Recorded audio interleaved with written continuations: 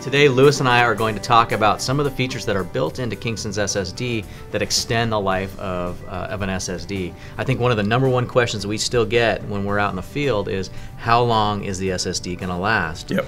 And what we're finding is, different SSD manufacturers implement their endurance features in different manners. And today, Lewis and I are going to talk about how we do it here at Kingston.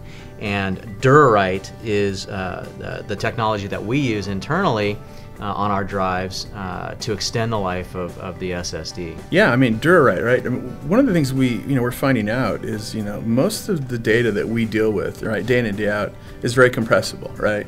I think early on, when MLC NAND was in its 10K and then 5K range, you didn't have to worry about things like that. But we're down to 3K product now, right? 3,000 program array cycles, and so that is going to shorten, the total life of the SSD. One of the ways to lengthen that essentially is to compress that data. So we have a compression engine, right, built on our SSD that will compress data on the fly. So it's kind of twofold. You get more performance right out of it, because if the data is compressible and I'm going to write half the amount, then my writes are going to speed up twice as much. But even more important, it's a way to extend NAND life, right? If, again, with typical MLC NAND at 3000P cycle, if I can reduce the amount of writes to that, I can turn that into virtually a 5K NAND product, essentially, right? And so we're offering that to our customers now. So Dura Write to me is all about being able to compress that workload and minimize flash writes.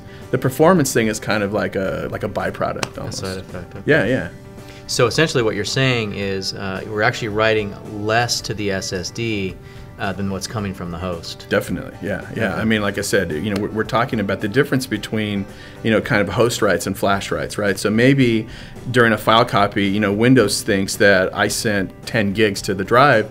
If that data is very compressible, we effectively could write 5 gigs to the drive instead, essentially kind of doubling that NAND life. And so, yeah, again, I think it's a really big deal. Again, we talked about it as lithography continues to shrink. And next year we're talking about TLC, right? At 2K and 1K PE cycle, compression is going to be huge. And I think that's where Dura Write's really, really nice. The nice thing, I think that the greatest thing about it is not many controller guys can do it, and our SSDs are making that happen. Oh, yeah. Because of the way NAND writes to the flash itself, we actually increase the number of writes due to how we have to write to a block. I mean, essentially, right, like I said, if I can compress those writes, right, on my own desktop, right, and it's typical email, browsing the web, the stuff that we do in the office, my WAF for write amplification factor is less than 1. So I'm actually, most of the data that I deal with in a day is very compressible.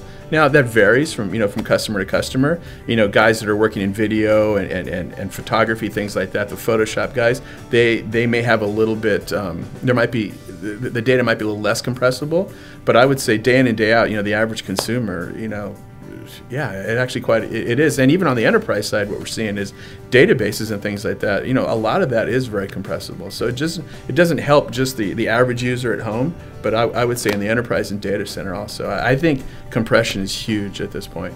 Okay, and you also mentioned performance, that Dura Write kind of has a side effect of increasing performance.